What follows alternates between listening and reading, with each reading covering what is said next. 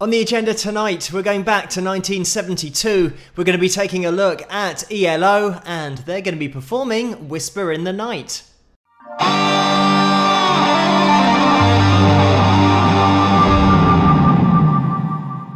Hello, Phil here from Wings of Pegasus, and welcome to another analysis video. If you enjoyed this video, please give it a thumbs up and subscribe. So we'll get the guys up on screen. We've got Roy Wood here on lead vocal and guitar. I am going to be jumping in about halfway through, so as always, the link to the performance video is going to be in the description below, so you can click on that link if you want to watch it the whole way through without me interrupting it. But let's get into this.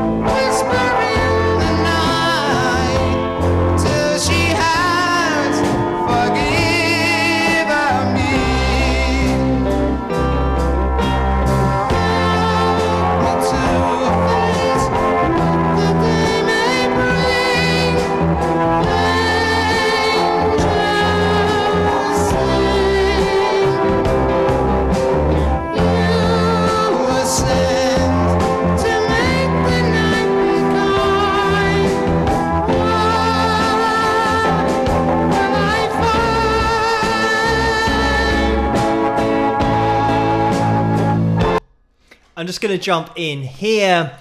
What a blend of styles we've got going on here, because we've got Roy with his writing ability, multi-instrumental ability. And when I say that, I feel like saying multi-instrumental ability, because he plays so many instruments within this band ELO, but also with his solo stuff, and literally getting into a studio and being able to supply a whole album just by himself. And having that ability is something that is so unique, to be able to have a voice like this as well, because that's the first thing that strikes you in this performance. The clarity of that vocal, the way that his tone is so clear, but also when he flips up into that head voice sound, and it's difficult to distinguish whether that's his falsetto or head voice. It sounds like either head voice or a supported or maybe reinforced falsetto, because that tone is so clear at the top of his range. And to give you an idea of the notes going on there, we're hitting C5s and an A4 and G4, so we're way up there in the male tenor range, but it seems like he just floats up to these notes and gets such a clean sound vocally. So we've got this unique blend of the rock and roll approach of guitar and bass, and as you would have a normal band, blended with the big band sound and classical music, and the composition has that quality to it because of the strings that are in there. If you do get a chance, listen to the original recording of this song, because it will give you such a deeper appreciation of this live performance, because it is so close to that original record. And by the way, we do have Jeff Lynne in the background here playing bass, and he and Roy were ELO from 1970, and it was 1972 that Roy left ELO, but before that they were called The Move, and it was their intention to change from The Move to ELO in 1970, but because of contracts and things that they'd agreed to, it just so happens that they were The Move and ELO for about 2 years. Between 1970 and 1972, those two band names overlapped. Both Jeff and Roy possess this really wide skill set of being able to produce in the studio as well. And if you are going off to listen to the original of this song, you'll see that it is produced by Roy and Jeff. And I do have a video on Jeff here on the channel somewhere. You can check that out independently if you want to. But having this multi-instrumental ability, the vocal ability as well, where you can throw Jeff into that equation, definitely, it is such a luxury as a band when you've got guys like this that are part of the band and such great songwriters as well. And when I said about that multi-instrumental ability, it's something that Roy and Jeff really took to another level. But when speaking about Roy, he plays so many instruments. You've got clarinet, guitar, saxophone, bassoon, bagpipes. There are so many different instruments that he has got down in the studio, as well as providing some backing vocals, and that's for Jimi Hendrix on You Got Me Floating, on Axis Boulder's Love. In the background, that's Roy. So there is so much ability and just musicality about both Roy and Jeff, but here we get to see a little bit of guitar work from Roy as well, which we will have a look at the end of this video. In terms of the setup here, we're getting a great sound. It's mixed really well. It sounds like Roy's voice has got a little bit of space to breathe. There's a bit of atmosphere on there, maybe a little bit of reverb on that mic, but it is so well done and such a great representation of that original record. We are going to be jumping back into the video. At some points I think that the strings might be a little bit flat here or there. There might have just been a missed note by Jeff in the background if you're listening out really carefully and you've got a sub on the go, and if you turn that up you'll get such a deeper appreciation of the bottom end and what Jeff's laying down on the bass. But let's jump back into it and watch it to the end.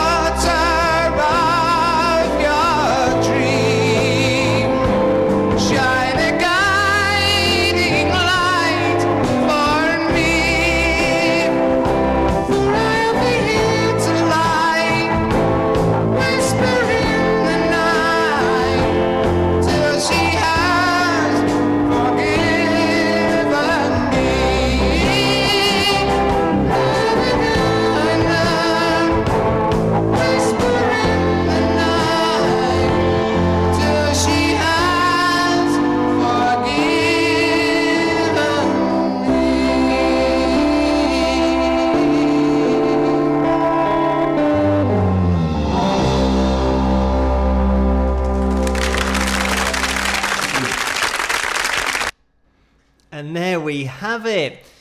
Just that voice, when it kicks in again, it just demands your attention because of the quality of it. Pitch perfect as well. And when I say that, I'm talking about not auto-tuned, but being so close to the notes, giving it so much expression with that vibrato that Roy has on his voice as well, which is always so controlled, and he applies it pretty much to every note to just bathe it in emotion and feeling. And the way that he's just flipping up into that falsetto sound, you can hear the volume does drop quite a lot when he does go up there, so it might lean towards more falsetto and less head voice that I mentioned earlier. I wasn't sure, it's difficult really to place it because it could be a very softly sung head voice, but this is what happens when you're watching top vocalists. They have such tonal consistency throughout their registers that it is hard to see these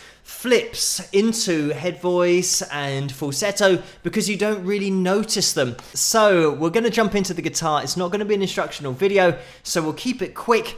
It is difficult to hear what is being played when the rest of the band come in, but we'll busk our way through it and see how we get on. So starting in C, we've got this little run.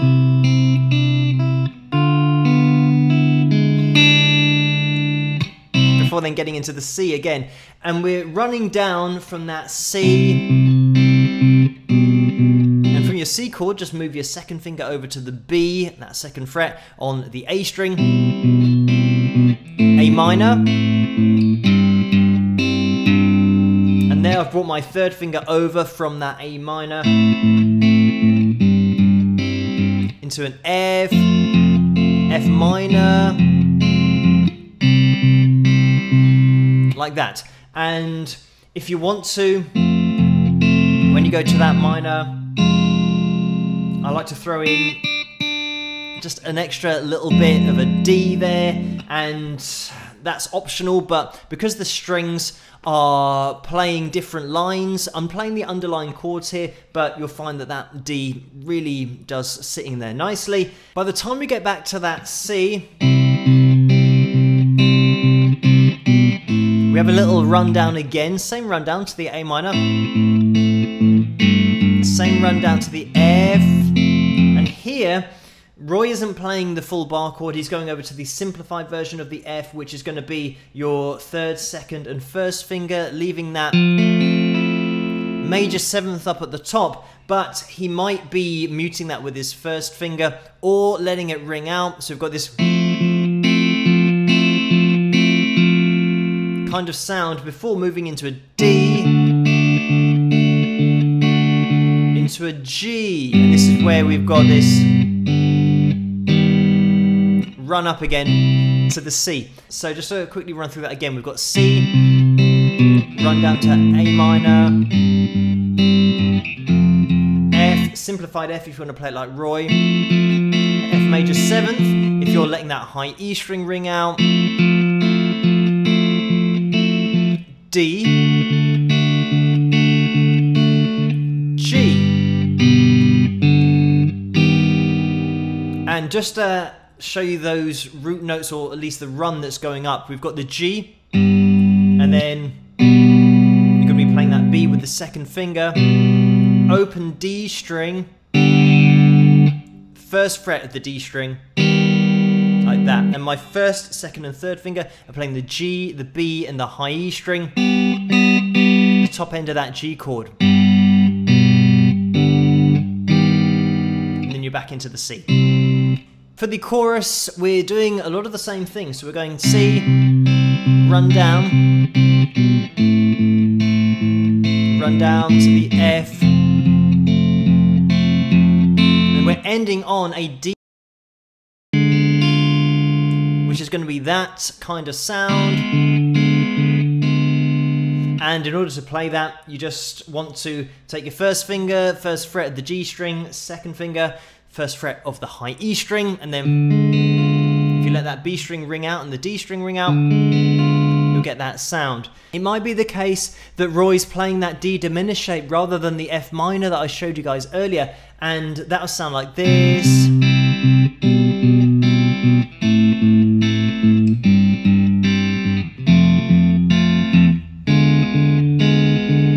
that's that D diminished shape. And I'm playing the open D string here. But if you want to, you can supply that root note of the F down at the bottom, which will now technically be more of an F diminished shape. And that's probably what you'd refer to it as, because of the fact that we're pretty much going to be around the F minor chord. You can still play that, and then we're back into the C. There is a little run that Roy puts together when we get to the C. It's similar to the intro, but it just differs ever so slightly at the end. So we've got this,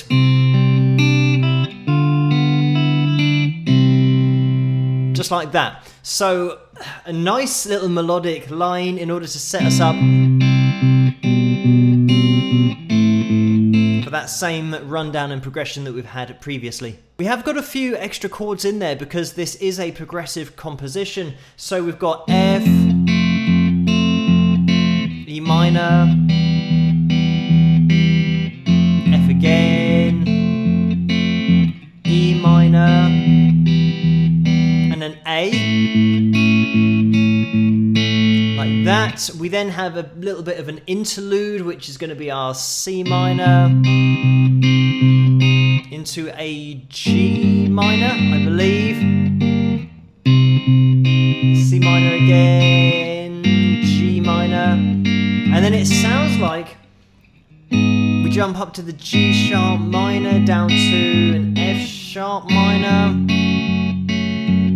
like that. It is difficult to make it out in this particular performance because, like I said, the strings are quite dominant and they're ever so slightly out. So determining the chords underneath is difficult, but it's around that kind of ballpark. But when you look at it, I mean, you'd probably refer to this as a super band now because of Jeff and Roy being involved, and they were inducted in 2017 into the Rock and Roll Hall of Fame as ELO, and that was both Jeff and Roy are in there now, thankfully. And just to mention that Roy did leave in 1972, and in 1973 his album Boulders was one of those that he did by himself in the studio. He's also very well known in the UK for his song I Wish It Could Be Christmas Every Day, because that is one of those Christmas songs that here gets played all the time around Christmas, and in the charts it's one of those songs that always comes around every year.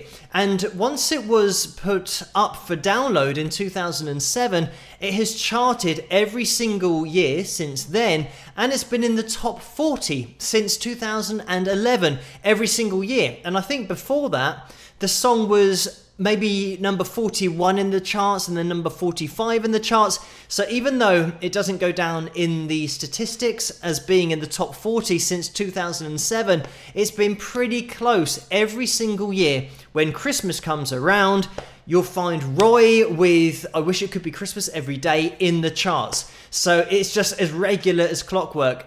Just testament to his songwriting ability and just across the board of having a very successful solo career, but also with Wizard, and that is the band's name if you want to check that particular song out. But thank you guys so much for suggesting this video for me to take a look at, and keep those suggestions coming in the comments below. Let me know what you guys think, and if you enjoyed this video, please give it a thumbs up and subscribe, and I'll see you guys at the next one. Rock!